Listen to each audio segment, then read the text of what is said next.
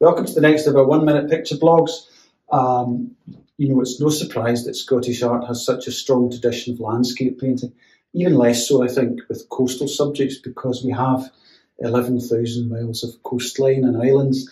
And this one has a lovely fresh appeal. It's by Glasgow artist Mary Morris, who lived in Glencairn Drive in Pollokshields, exhibited extensively at the Glasgow Institute. What I love about this picture and what I love about coastal views, that's painted 100 years ago, and you could go to that spot and it would be unchanged now. It has a timeless freshness that I find really appealing.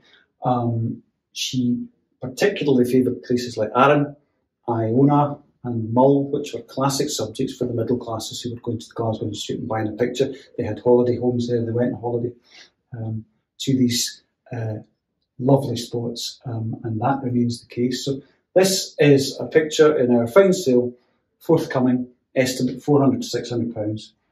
Hope to see you there.